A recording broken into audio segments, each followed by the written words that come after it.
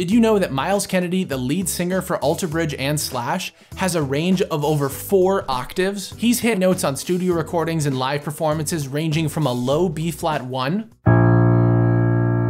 to a high D6, and even squeaked out a ridiculous F-sharp 6 at a show in 2010.